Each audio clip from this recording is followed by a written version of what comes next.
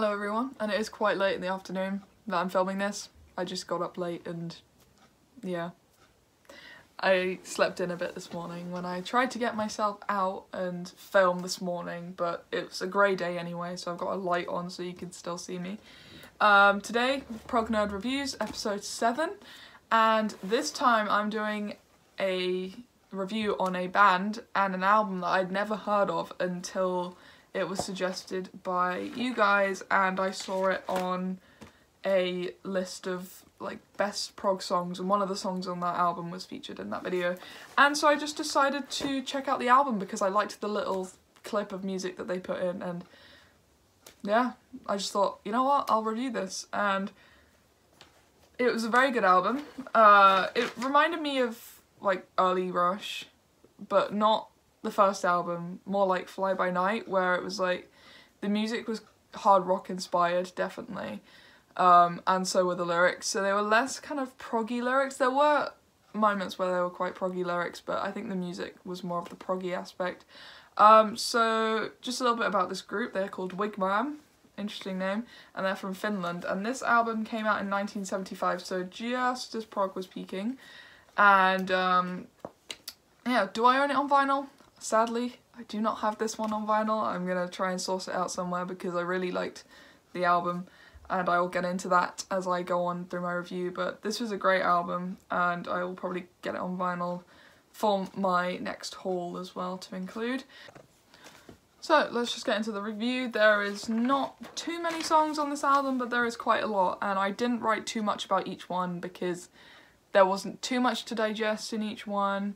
In terms of like parts, you know, like with some of the other stuff that I've reviewed, for example with the my first review, Omadon, which was just one, for example, let's take the first track.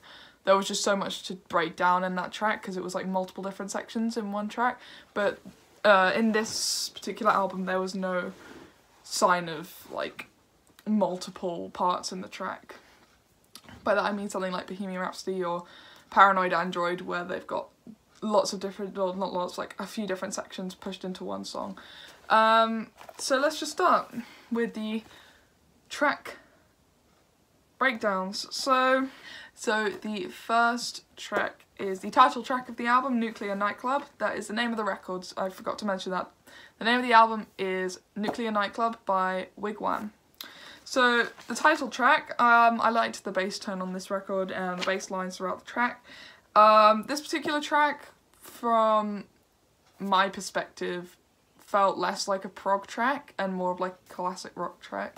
Like, that's why I compared it to Fly By Night, because it felt less of a prog track and more of like a hard rock track, but it definitely had prog undertones in it. I really liked the vocalist's voice, and it suited the type of song that they were going for. I liked the guitar tone, and the use of guitar effects always goes well down in my books. You know, a bit of variation here and there, not just one, sticking to one particular guitar tone. And again, lyrics suited the music, and yeah, overall great track. Great intro to the album that's about to come. Next track is Freddie, Are You Ready? This one had more of a progressive rock feel to it, so whereas the first track was more of like a hard rock track mixed with prog, this one was definitely more of the prog orientated feel. Great drum grooves, great use of the higher frequencies. For example, there was a lot of getting a lot of use out of the hi-hats and the cymbals, and basically what I've written down here is the overheads. So that was great. Great articulation on that particular part of the drum kit. Great chords, progressions, very nicely used, and I can see that this track was very much inspired by Camel. Like, I could just tell right off the bat it was heavily inspired, I think. I could be wrong, but it definitely felt like a Camel inspired track. I liked the vocalist voice in this particular track. It was interesting, and I've written down here that it was charismatic.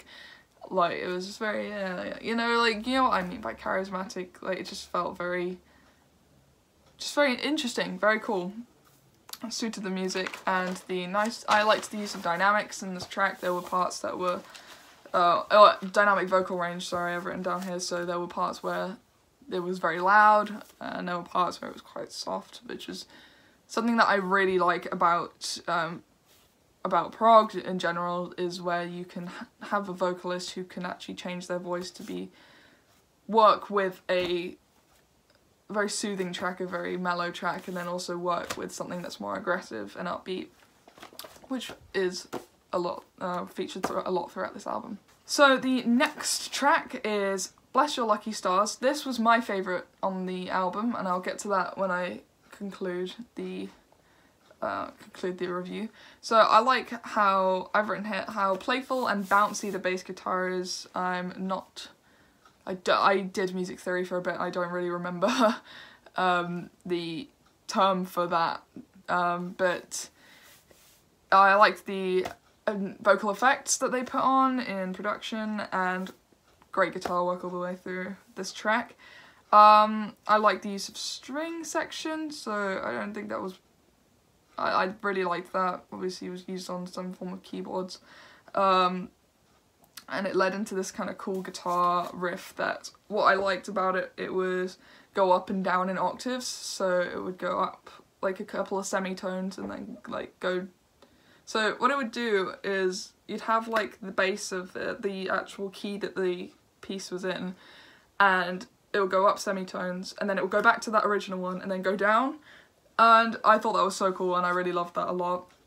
Powerful, strong bass guitar work throughout, great keyboard effects and guitar effects, probably my favourite track, and I love the guitar solo at the end. I love a good guitar solo, and the guitar tone throughout these solos that are on each of these tracks is so good. I really love that. So the next track is Kite. So great use of guitar effects at the beginning. It really felt like... Now, as I said in a couple of tracks ago, it was very much Camel inspired. This track felt very kind of Pink Floyd-esque, just by the way that the person was playing the guitar. It just felt very Gilmour-esque, and I thought that was worth noting because it just felt like a Pink Floyd track. Great lyrics, very interesting. Great guitar solo, great chords, used great chord progressions, and as I said, feels very Pink Floyd inspired, and I've got no problem with that because I love Pink Floyd a lot. I've got a Pink Floyd poster over there. Yeah, one of the first progressive bands I got into was Pink Floyd, so really nice ending to the track, really great track. I really like this one. Next, Do or Die. I liked the song title already, and a great intro to the track as well. I love the throughout this. This is just a pointer about the whole album as a whole, is that I love how what separates us from being more classic rock inspired is the bass guitar being turned all the way up during production, and that's something that I don't really see very much in classic rock. It's kind of usually in the middle, and either it's in the middle or you can't hear it very well unless you have a great set of speakers. But in this album they've really turned up the bass guitar so you can hear all the bass lines and you can hear the bass guitar just wandering around in the background, and that's what separates it from being a classic rock album to a progressive rock album, because I did say that there was some progressive, some classic rock undertones and some classic rock elements throughout this album, but what really separates it is that emphasis on the bass guitar and the loudness of it. So I really like that. Of course, as I keep mentioning, I'm a bass player myself.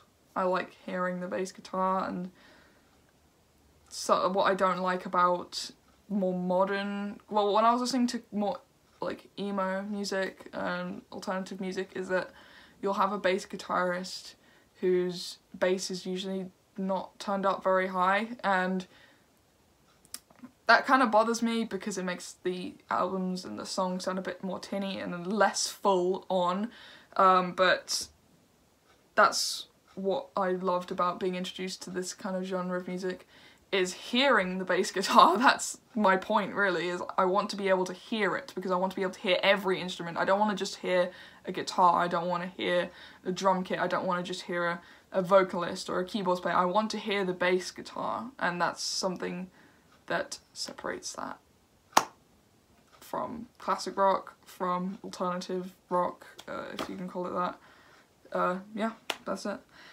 Anyway, going back to this track, great chorus, I liked the harmonies, and drum grooves were awesome, especially the use of the hi-hat, that was very noteworthy. I found that the lyrics were a little bit on the cheesy side, but it worked, it didn't put me off at all, I just thought it was just a little bit. And another fantastic solo which concludes the track. That's kind of like their mark that I've kind of heard throughout this album, is that they usually end tracks with a guitar solo, so I like that. They've really left their mark on that. Next up, Simple Human Kindness. Great flow of the track. I thought this track had a great flow to it. I liked the more progressive feel of this track, and I think that, as I mentioned before, I've written this down on this track, a lot of this album has a lot of prog elements, enough to be considered. So unlike Pink Floyd, who have more of a psychedelic approach to music, this group have the progressive elements, but it's just enough to be considered a progressive rock album, whereas with Pink Floyd they're just experimental, psychedelic, classic rock, all that kind of mixed in, and prog, but not enough prog to be called a prog band. But they had the classic rock influence on this album. Nuclear Nightclub, it had a lot of it, of the classic rock influences, but just about enough progressive rock influences to call it a prog album. So the keyboards, I think, and the bass line really saved it for me for being a prog album. I like the bounce piano parts, really like that. Charismatic vocals, which I've written down here, reminds me of Van de Graaff Generator. I think that might have been another inspiration of theirs. There was some very Peter Hamill-esque vocal style going on in this track, and in, I think, the one of the first tracks on the album. Very good, I like that a lot. That's not a bad thing at all. Great use of dynamics, I love the build up to the end, and the solo, again, another great solo. And as I mentioned before, the tone used on the guitar in these solos is very delicious, it's very great. Next up, Save My Money and Name. I think that's the name of the track. Yep. So I like the variation in tempos throughout this record, well, this track in particular. It was a lot slower in pace than the other tracks, which are a bit more upbeat, but this particular track had a bit of a slower approach, which I like, because I like an album that can variate in tempos. So you'll have something that's slower, and then you'll have something that's really upbeat, and then you have something in the middle, and then all the different ranges, which I really do love. Great guitar, again, mentioning the guitar tone, and I've written down here that what I like about this album a lot is the fact that every track is different. So not one of these tracks is the same as the other, which I really like about an album, but it's not messy in a way that's like, this is all out of place, like why is this track here and why is this track here, like this, there's no theme to this album, but I really think it worked with this record, and yeah, just thought that was worth mentioning. And it leads into the last track, which I really do like the name of this next track, Pigstorm. Cool name, as I've written down. So this track was more of like there was no vocals whatsoever, it was just a, I think about 4 or 5 minute long jam. I'm a big fan of jamming in general, obviously. I mean, I have a lot of love for prog, which has big sections of just improvisation, and this is so cool. I love this track a lot. It was it was a perfect blend of like that classic jam feel, but then like prog as well, which put together was very good. Very talented musicians, of course, throughout this album, and made for a very exciting time. And guitar tone is tasty, as I've written down here. Fab guitar work flows very nicely, and it was a great jam altogether. I think it was great. I like tracks that are just instrumental and just improvisation. It really works, and I like how that's how the album ended. It just ended on a jam, and that was very cool, and I like that a lot. So, my personal opinions, I've kind of given them throughout the review as it is. I really liked this record. I haven't given it... My personal opinions. So I really like this record a lot. I think that it had the perfect blend of classic rock and hard and prog. I think it was just a great blend, great musicians, great guitar tone. The solos were absolutely fantastic, great bass lines. If I had to say one thing that I didn't like so much were just the lyrics. Some of the lyrics I found a bit too cheesy and a bit too, not to my liking, but that's going to be different for someone else. Overall, I'd rate this album an 8 out of 10 because that's just on first listen. And my favourite track was Bless Your Lucky Stars, which was very fantastic. That was my favourite one. And I think that was the one which had the small clip of audio that I could hear throughout. I keep thinking something's falling over in the background. So that is the end of today's video, and next week's review will be, let's have a look. Ooh.